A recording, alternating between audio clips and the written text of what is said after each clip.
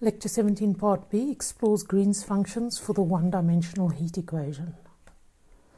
Just as for the Laplace equation, the heat equations can also be written down, the solution to the heat equation can also be written down in general using a Green's function for any initial and boundary conditions. The way the heat function is constructed is slightly different from that for the Laplace equation because the first order time derivative enters into the equation. So to construct the heat function or the Green's function for the heat equation, let us define two linear operators, L1 and L2. You can see that L1 is just the equation for the heat equation, and L2 is called the adjoint operator, which is different from L1 in the fact that there is now a plus in front of the dt derivative, dt prime derivative, rather than a minus that is normal in the heat equation. Given these two operators, let us now construct the combination v times L1 applied to the function u minus u times L2 applied to the function v. And this is akin to the Green's identities we've seen previously, except that these two operators are now different. If we do that, then we get, if we explore the first derivatives, we simply get kappa v times uxx, and I'm just forgetting to say the primes for a while, coming from that term, minus u times kappa v x prime x prime. Okay, so that's the spatial derivatives, and the time derivatives then becomes minus v times ut minus from over there u times vt.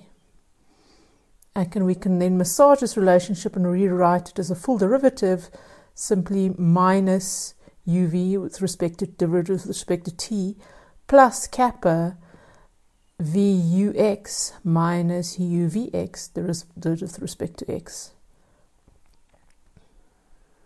Okay, and we're going to call that equation 1, and we'll integrate it over the domain of interest, just as we did the same thing when we derived the Green's functions for the Laplace equation.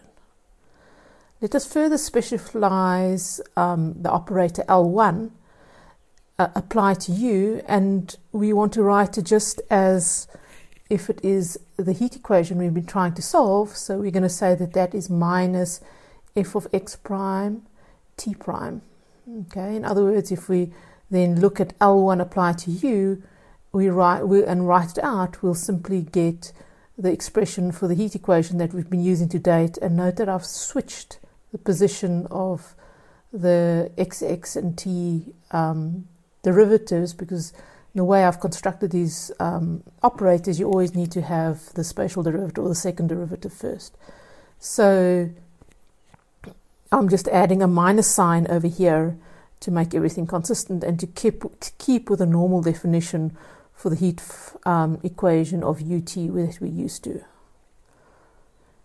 And I'm going to say that u obeys the heat equation in x prime t prime, and it has an initial condition where we specified for time equals 0, u is equals to, we give the function gx prime, and we're going to say that we have fixed boundaries with x equals to a constant a, and x equals to a constant b. So the boundaries of the rod that we're exploring the heat on remain fixed.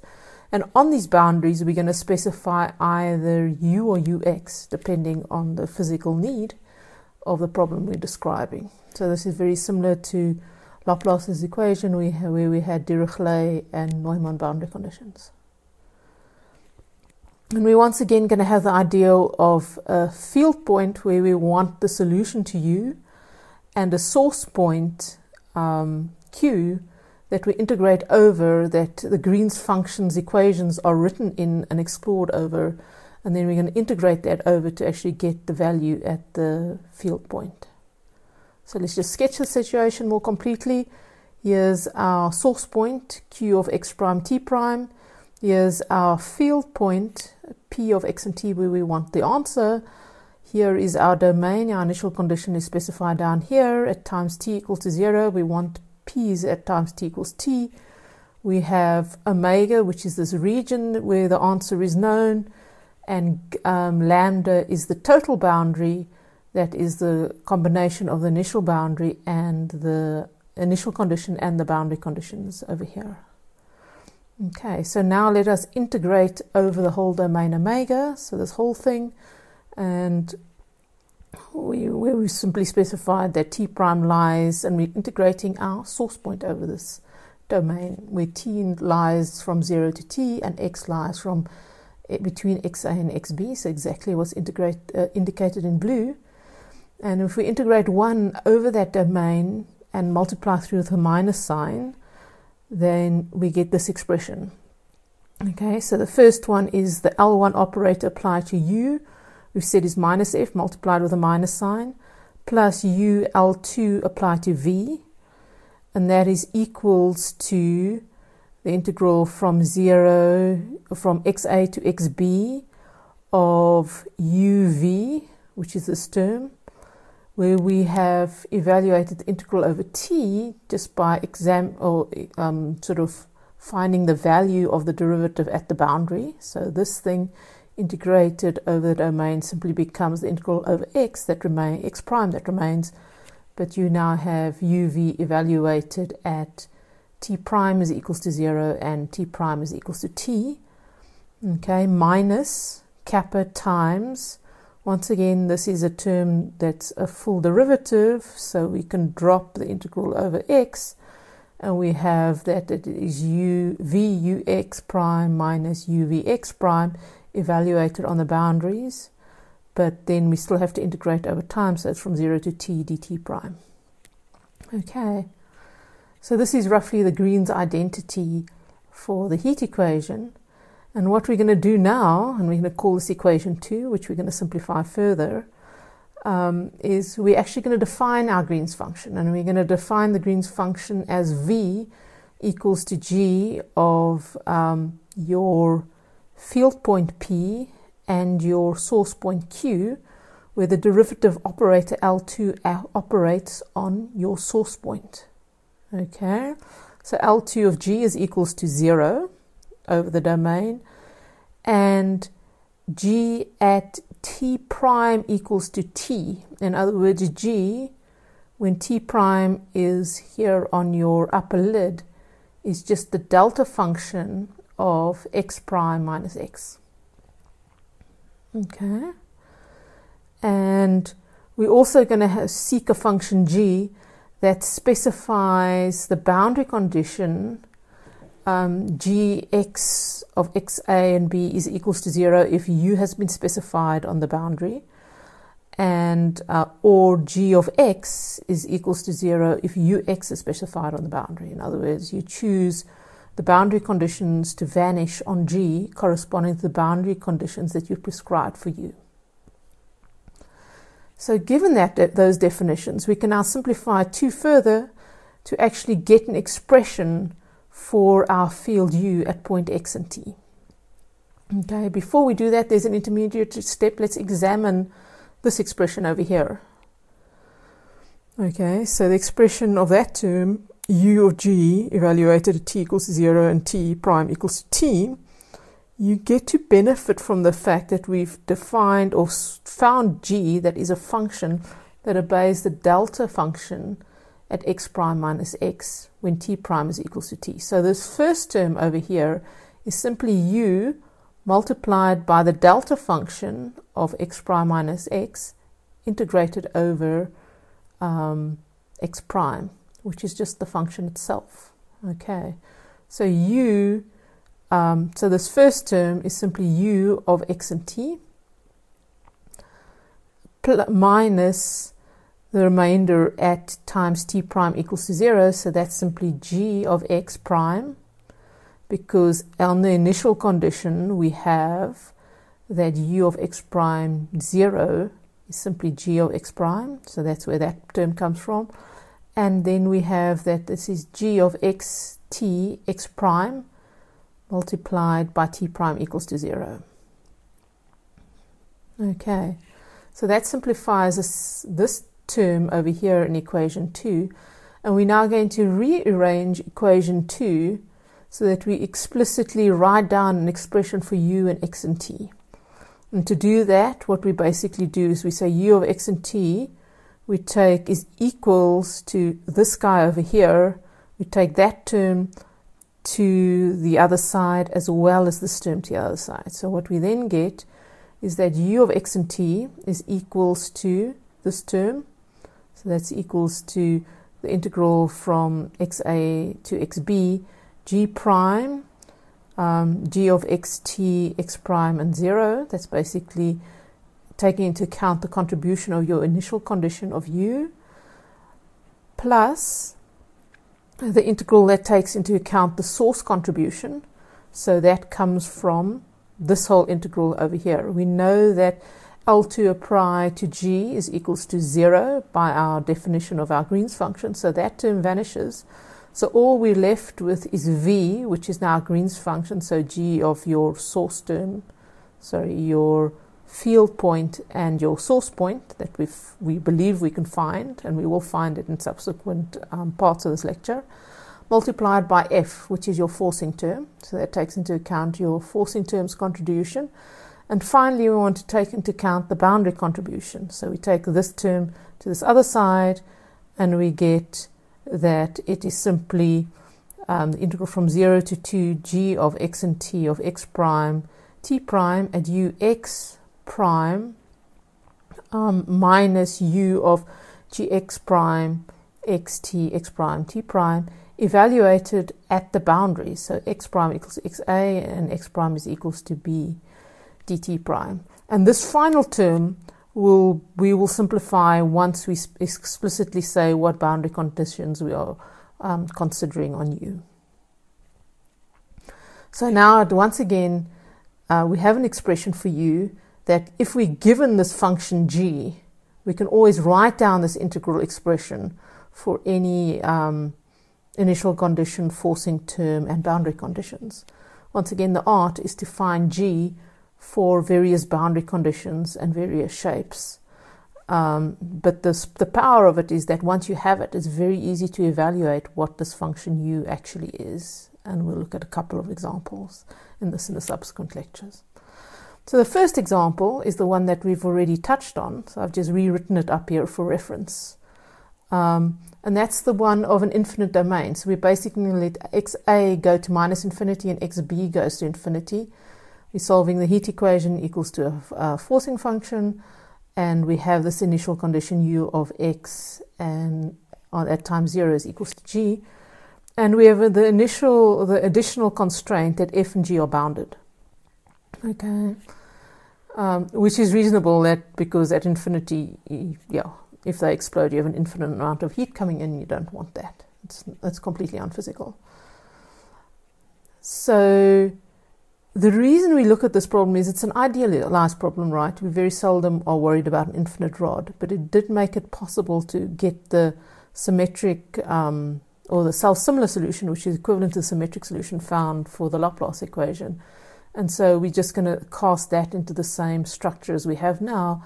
And the main thing we benefit is to actually find an expression, a solution method that now takes into account the forcing term as well. Okay, so just to recap, remember when we defined the delta function, we defined it as the limit as a goes to 0 of a series of normal distributions. Sorry, we didn't define it, we said it could be expressed as that. And in particular, we also showed then in that discussion that as the limit as a goes to 0, this delta function basically is the normal distribution with a certain standard deviation, approaches the delta function in y.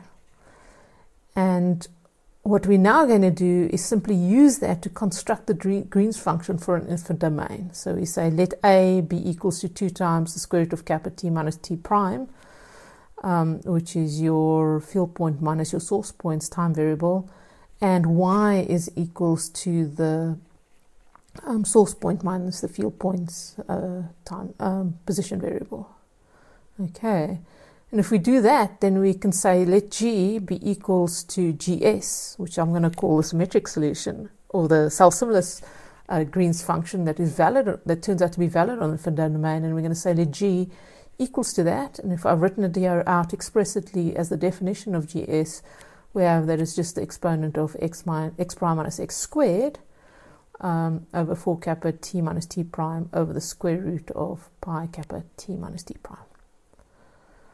And what we can see now, if we define G this way, is that as t approaches to t prime, A, basically from below, A approaches 0, and therefore we have that our Green's function, so defined, approaches the delta function, which was one of the requirements that we wanted for the Green's function. In addition, we also have, if we look at the time derivative, if we take the time derivative of G with respect to t, it's equal to minus G prime, the time derivative of G with respect to t prime. And remember that L2 operator had the sign flipped on the t prime, and for its definition and the whole derivation, so that's important. But the main thing we can see here is that because the second derivatives are equal, we basically have that because we know that this expression satisfies the heat equation in time and x, as proven earlier, we now have that so that's the L1 operator. It satisfies the L2 operator in the source terms, in other words, t prime and x prime. Okay, so we basically have that L2 of G is equals to 0 as required. And it's obvious that as x goes to infinity, this thing approaches 0 very, very rapidly. So both G and its derivative are bounded. Okay, so we've satisfied all the conditions we put on our G function in the previous slide for this case where our boundary conditions go to infinity. And so we can write down the solution to U just using this general expression we derived above. So the term that takes into account the initial condition is basically this one. You integrate G, the initial condition, and effectively you convolve it with this Green's function, where I've now set t prime equals to 0. So this formula we have gotten previously. And the additional term we have extra now allows us to solve equations where you have a forcing term, and this is given over here. Okay, so here you have the full GS coming in, where your t minus t prime and x prime minus x coming in, and you convolve it with the forcing term evaluated at the source point. And now intuitively, it's just nice to look at. If you sort of view this GS as, in some sense, what happens to a kernel of heat concentrated on a single point, it simply spreads out like a Gaussian distribution as the time goes out. And then we show that the contribution from the initial condition is simply you consider every single point of G, multiply it with this on the initial surface, multiply it with this function that basically takes that point and spreads it out according to the self-similar solution of the heat equation. And we're doing the same thing over here if we have a forcing term. So if we add a candle to the rod, the effect of that candle providing heat is simply take the candle at every single point and every single time and convolve it with the self-similar solution we found for the heat equation. So intuitively, it makes a very, very nice picture of how heat propagates into the actual solution mathematically as well. The one thing that is often useful when evaluating these type of problems and taking integrals with Gaussians is to note that this identity holds. In other words, if you take the integral of two Gaussians with different standard deviations or different constants A and B entering, and I've normalized both Gaussians so that their integral from minus infinity is equals to 1, and you fix them or you localize them at different points. In other words, this Gaussian reaches a maximum when z is equals to x and this one when z is equals to y. If you integrate these two things together, then over z, right? So I've got z entering into both of them.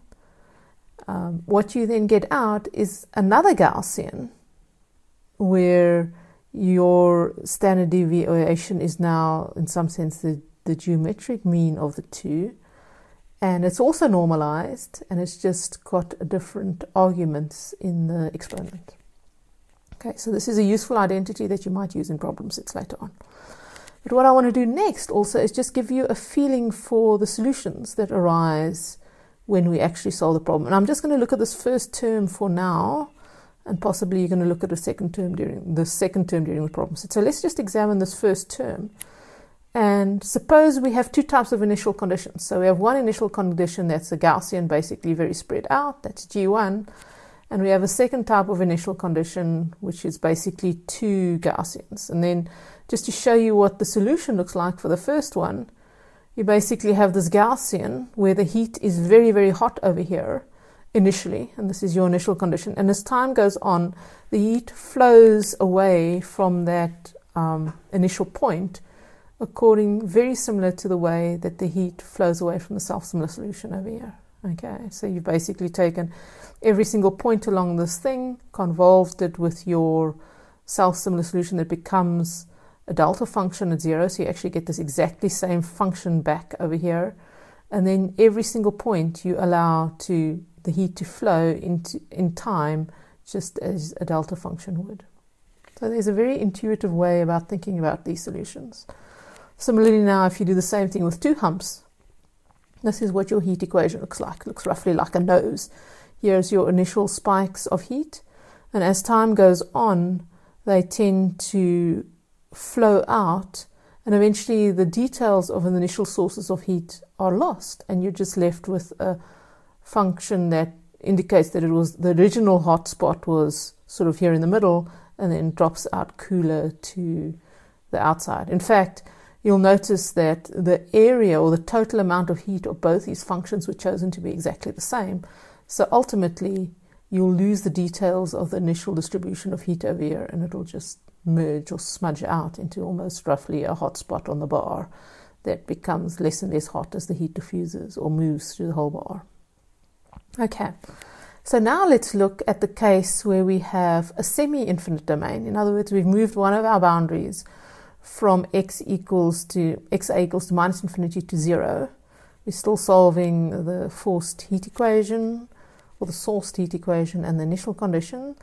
And we now have that f and g are bounded again as xb goes to infinity.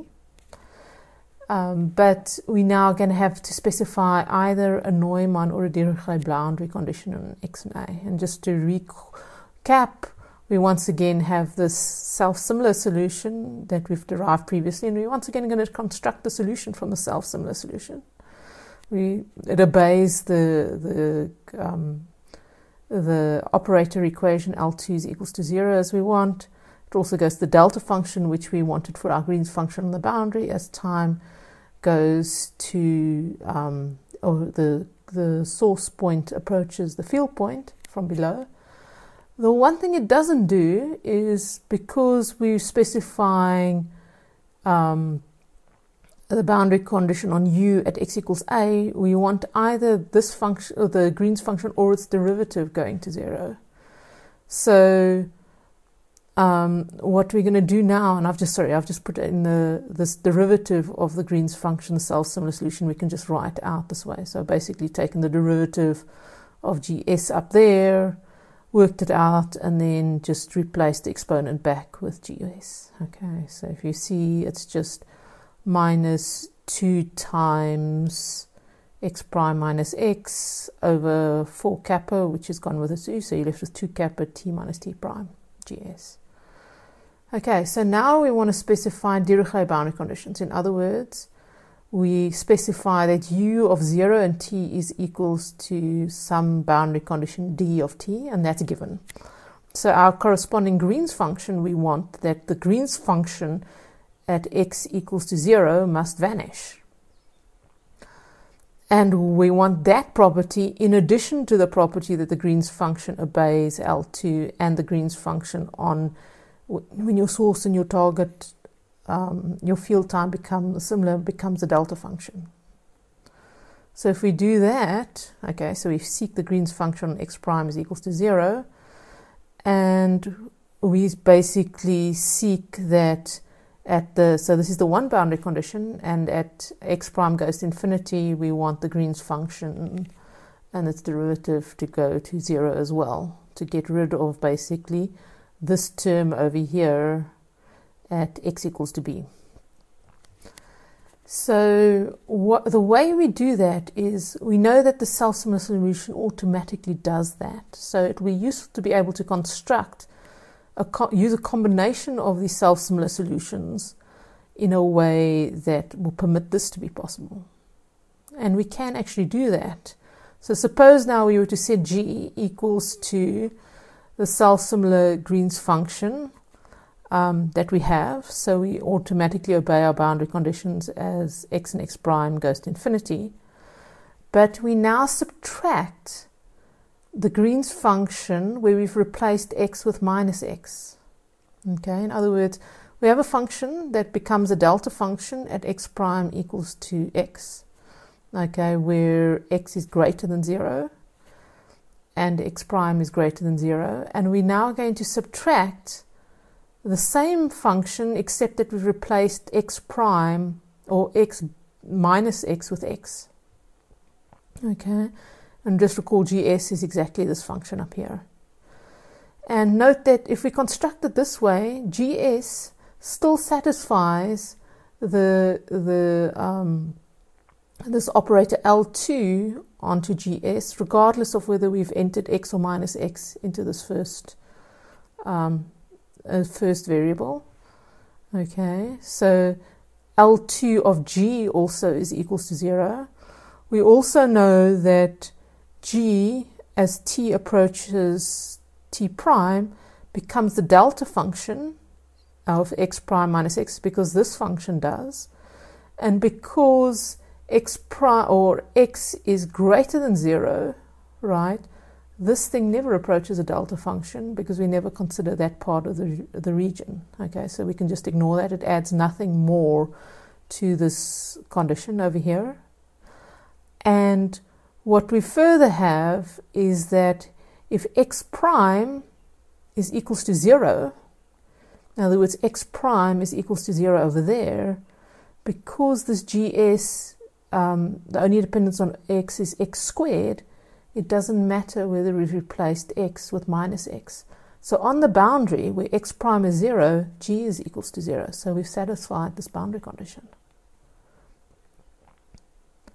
Okay, and once we've done that, we've satisfied all the conditions for our Green's function, and we can now write down the general solution of u of x and t just by this thing that we derived using our generalized Green's identities. So we roughly have that the contribution to the function is now taking the integral from 0 to infinity of our initial condition multiplied by this new Green's function. Okay, that's the combination of two self-similar Green's function defined previously, plus, and that's evaluated at t prime equals to 0, excuse me. And then the second contribution comes from the source term, so this is a full Green's function that we defined over there, okay, just written out, multiplied by f. And then we now have a contribution coming in from the boundary at xa equals to 0. Okay, and just to let us just look at that condition. At xa is equals to 0, we have that g is equals to 0, so this term cancels. We're now left with minus ugx prime, but it's evaluated at 0, so there's a second minus, so it's plus ugx prime evaluated at x equals to 0. Okay, and what we do there is basically, so u at x equals to 0 is basically the condition that's specified. The plus we've now explained. What the rest is, we have to find g of x prime, but we've already got that because gs of x prime evaluated at x equals to 0 is just x. Okay, so that cancels, minus minus, so it's x times 2 kappa g of t minus t prime times gs at x equals to 0. So here is our gs of x equals to 0. Here is x times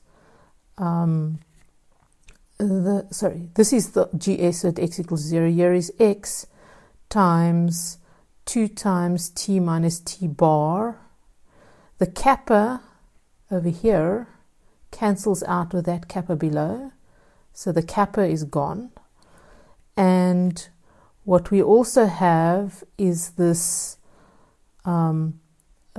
basically this factor of 2 that also cancels out, because we are considering 2 times the Green's function over here. We have 2 contributions over here, because the derivative of respect to gs of x is equals to minus the derivative of gs of x over here. Right. So this is what we have, and the 2 cancels out that 2. So now let's have a look at the effect it actually has on the solution. Okay, so once again we're going to look at this initial condition, and I've just shifted the big hump that we had in the previous one from 0 to 3. So we're going to have a look at the effect of this first term over here. Okay, and the important thing is we've changed the Green's function, so we've actually changed the nature of the solution, even though we have the same initial condition. So if you have an initial condition in the case where you have an infinite domain, and you have the same initial condition in the case where you have a semi-infinite domain, the actual answer is going to look different.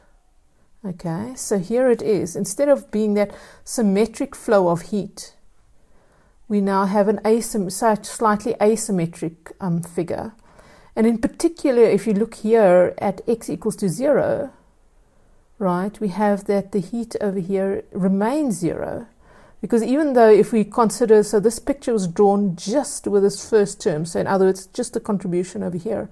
And when we do that, we basically have that the boundary condition we've defined here is 0. Okay, so this Green's function makes it possible to write down the flow of heat that ensures the boundary condition remains 0.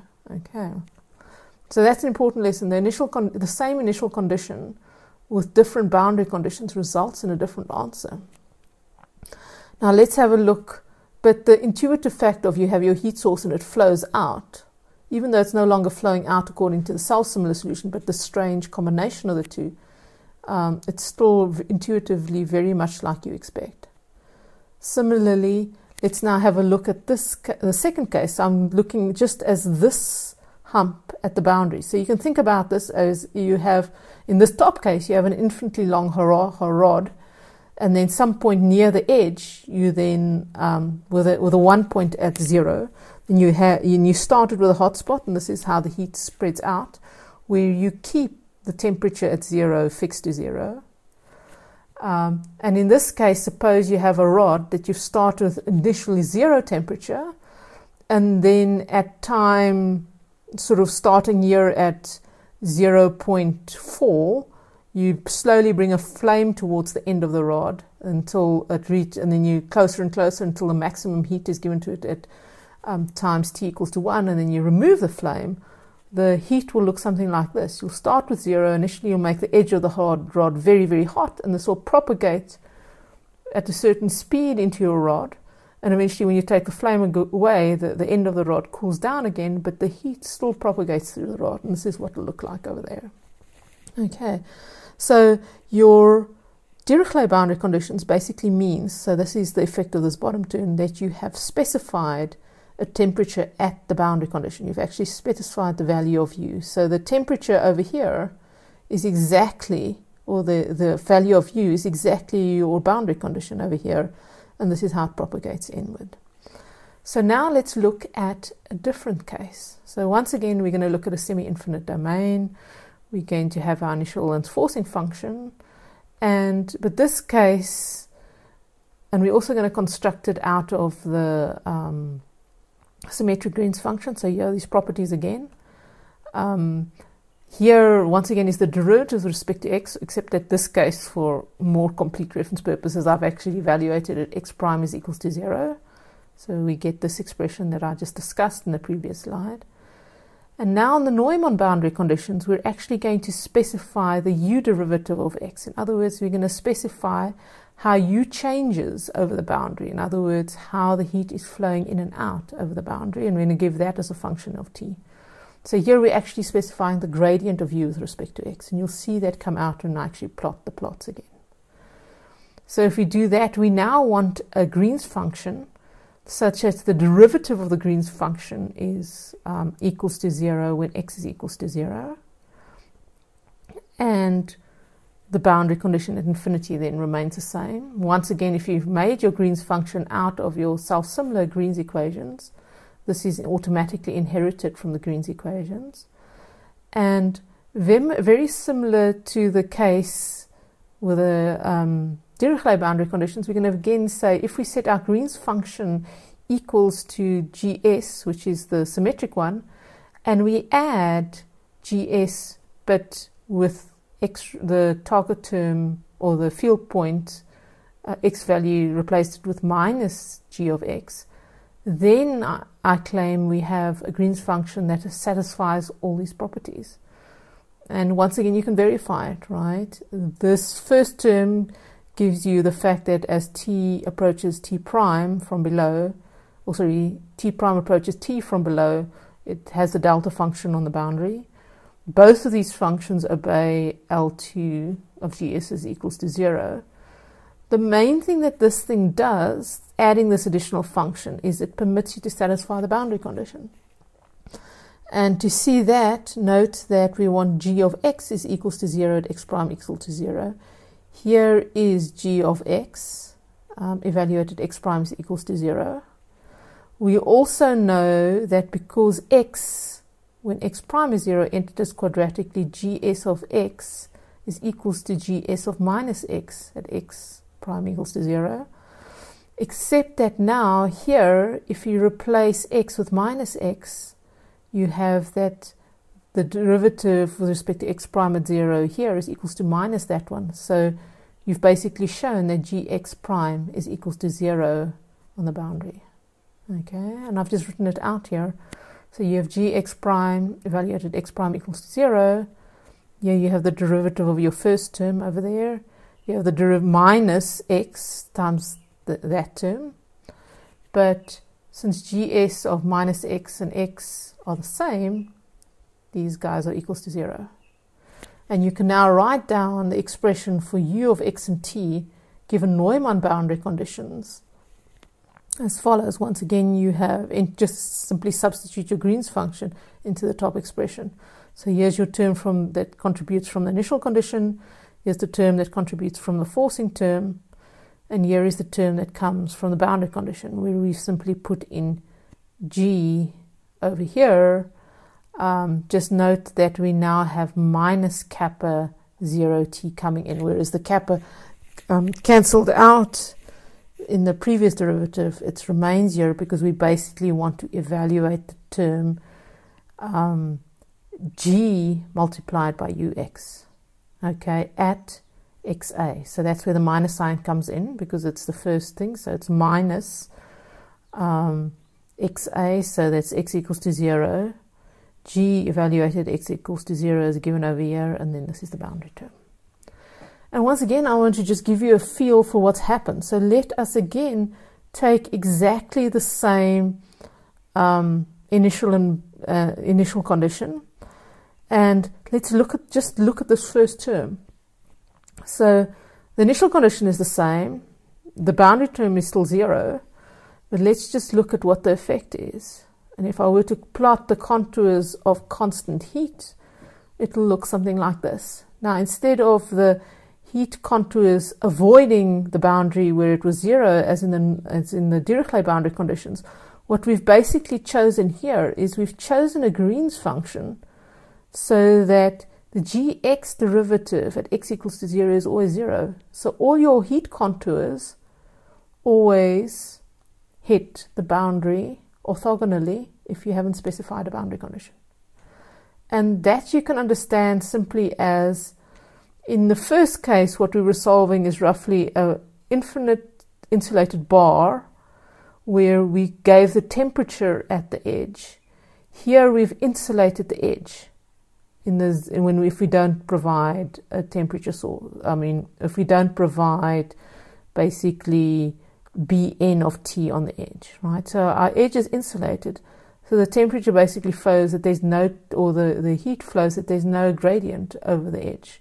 And this is what makes it enter, sort of our contours enter it orthogonally. So in some sense, this insulated edge will sort of keep the heat and prevent it from flowing away. And in general, make the bar at this edge hotter keep the bar at this edge hotter for longer than it would have been in a completely infinite solution without this Neumann boundary condition over here. Okay, so this is once again simply the effect of the initial condition and the fact that we've now taken Green's equation, found a Green's equation that satisfies the Neumann boundary conditions equals to 0, with the boundary condition Gx is equals to 0 on the boundary. So once again, it illustrates the difference, the Green's functions you've made, as well as the assumptions you've made in trying to solve the problem. Now let's have a look at this effect of this boundary condition. So once again, in interpreting the boundary condition, what you're specifying is not the value of the boundary, but rather the gradient of the way the contours join the boundary when you give this thing. Okay, and you can see what that looks like. So I'm now going to give both the effect of this term over here and the effect of the boundary term together.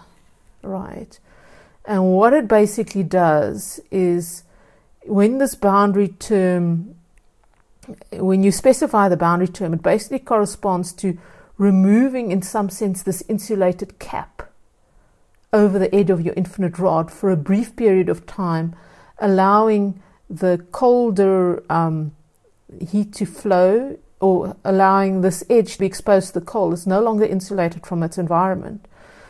And the way you've specified it is simply to say that du dx is increasingly positive for this region of time. In other words, over here you basically have that your boundary conditions are still orthogonal, so your contours would still join the boundary perpendicularly. But the moment you sort of go past 0.5, increasingly you're specifying that these contours, and in fact du dx is positive, so the temperature must increase increasingly as you go into the domain with respect to x. Okay, and then when you pass 1.5, that condition is again relaxed over here, and then your contours will join the side orthogonally. So it's very good to have an intuitive picture of what each one of these terms actually mean when you're solving the equations. And I've just superimposed this now on our initial condition. And it's important to know that the scale here isn't perfect, right? Because this scale here goes from 0 to, I think the maximum is like 0.6. Whereas this scale is adapted. This thing goes from minus 0.15, the blue. So that's not an absolute blue scale, right? It's not indicating temperature, but the value over here is minus because the minus ends there. You're basically draining away heat. And then it goes to minus the maximum value over here, which is, basically the maximum value that's you've specified du dx on the boundary over there. So it drains away a lot of heat. And then it basically distorts the heat that's being provided from this initial condition over here.